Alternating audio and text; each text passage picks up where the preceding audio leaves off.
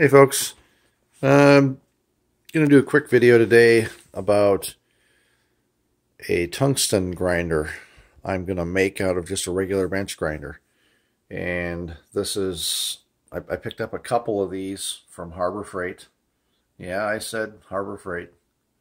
I don't normally shop there, but I just wanted a cheap grinder to convert and use these diamond wheels on.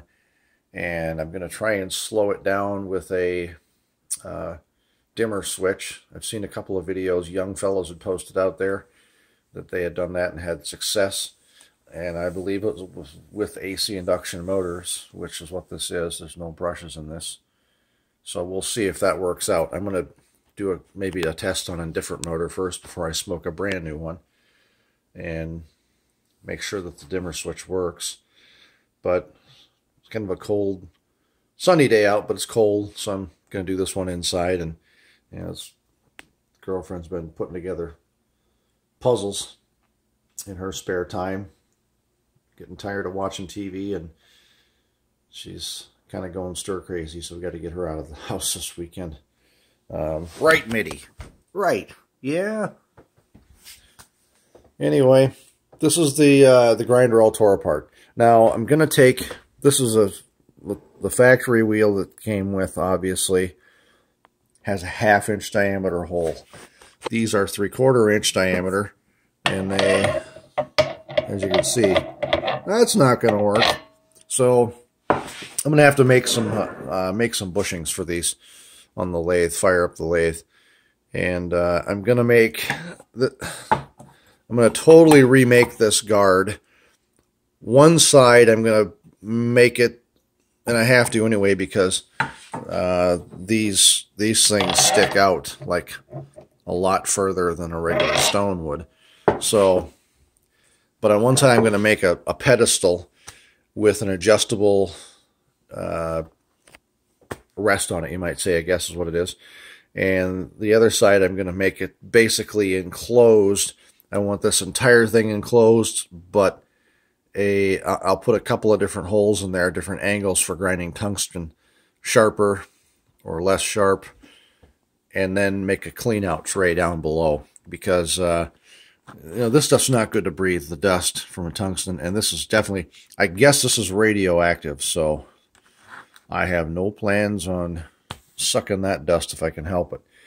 This is, I'm sure these grinding wheels aren't the greatest for you to inhale either. So, you know, by all means, they should have, you definitely should wear a dust mask, and they should have the guards back on them. You know, you got to give something for those cats at OSHA to do. Make sure you got guards on your stuff. Home gamers don't have to worry about it, but tell you what, I work in a shop where OSHA's been prevalent lately. Just kind of checking things out and making sure we have our ducks in a row, and we're spending time making guards and tidying up the shop to make it look nice, plus be safe. And you should always be safe when you're doing this kind of stuff. You know, what's your eye worth? What's your finger worth?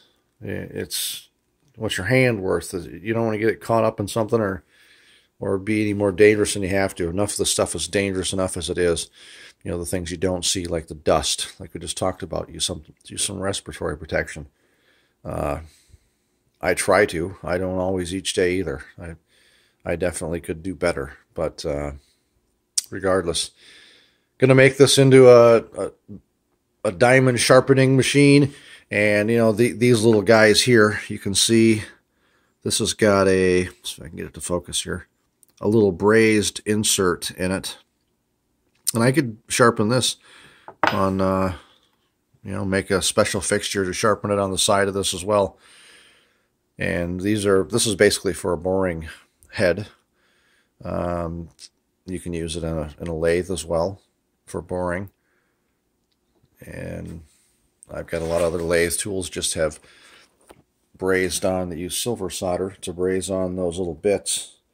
And you can make your own tooling and do all kinds of fun stuff if you've got a good way to sharpen it and keep a good edge on it. And carbide's tough to do that with unless you've got diamond or something they call is it borite, I believe, that can also sharpen carbide. So anyway, we'll make some bushings for this shaft. I'm going to revamp this entire guard and make something totally different. Well, it'll be round like that, but it'll be wider, and it'll mount in all of those holes instead of just 3.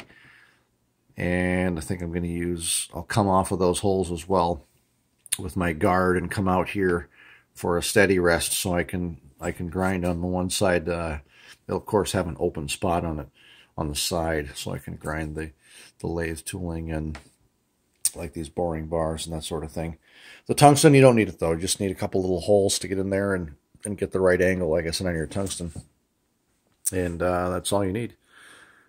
Nothing fancy. So stay tuned, and I'll come back with another video, hopefully in the near future, with bushings I made and a new guard set up, and who knows, maybe even a new puzzle. Stay tuned.